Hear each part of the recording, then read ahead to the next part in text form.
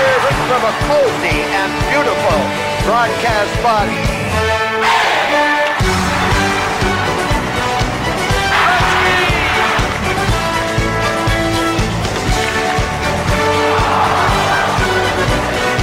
How's it going, boys? Johnny Superbman back here with you this time to try and teach you how to defend the cross crease, a very common play in NHL 12.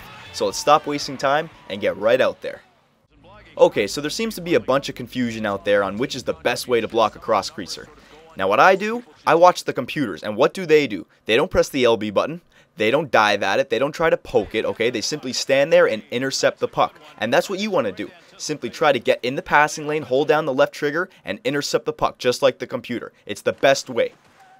So look at this play. I'll slow it down for you guys. They're coming in on the right side. Now what I want to do is, I'm the defenseman. I want to pick up their forward that has the potential cross crease, okay? You want to get in that passing lane. You don't want to shadow them. You want to make sure you're in the middle of that passing lane. So if the forward passes it, you're right there holding down the left trigger, and you'll intercept the puck.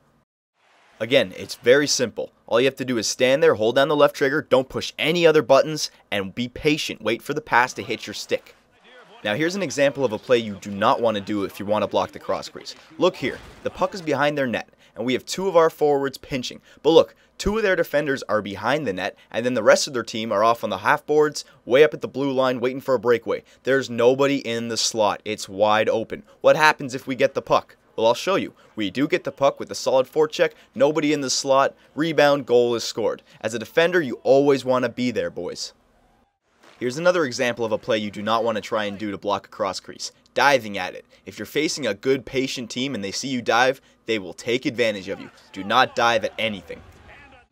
Now, for everyone who tries to block the cross crease using the LB button, stop it. Stop it immediately. It's horrible, and it's horrible for two reasons. First off, if you do it, you're going to freeze, and if the player goes short side, you won't be able to use the body check. Secondly, even if you do block it, look here. The puck hits your stick or your skate and bounces out to a random position. Okay? That's just as dangerous as the cross crease itself. Look here again. Player dekes in. Guy goes down in the LB, pass comes, deflects off his skate right at the goalie. He has to make a save, alright? That is not a consistent way to block cross creases. It's going to hurt you just as much as it helps you, alright? So this is what you want to do again. Stay patient, hold down the left trigger, get in the passing lane, get that puck. And look, when you intercept it, I have possession of the puck. You can get the puck out of your zone. Very safe. Now defenders, listen up. When the other team's rushing on you, you do not want to get crossed up. Look here, both defenders chase our center, leaving the right winger wide open. You always have to have someone in the slot, okay? So get to know your other defender. Get some chemistry going. This is what you want to do. Look here, I get beat by the forward. Domsky swings in and I take the cross crease. See that quick switch? We know what we're going to do out there. You always have to have in mind, block that cross crease. Okay, so we took care of the defenseman. Now, you centers, listen up. It's just as much your responsibility to block those cross creasers as the defenseman. You're the third defender, so stay in that high slot and cover your area. Okay, so here's a perfect example of a center not taking care of his defensive responsibilities. We dump the puck in, and our center picks up the puck. Now look, there's no chance for a cross crease. They're doing a good job. They've collapsed. They got three players in the slot. No chance for a cross crease. But look what we do. We move it back to the point, and now I have it. And look at the seam open up right there in the high slot. They're too far back.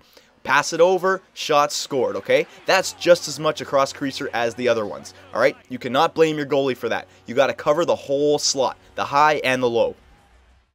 Okay, boys, so remember, the cross crease is going to happen a lot in NHL 12.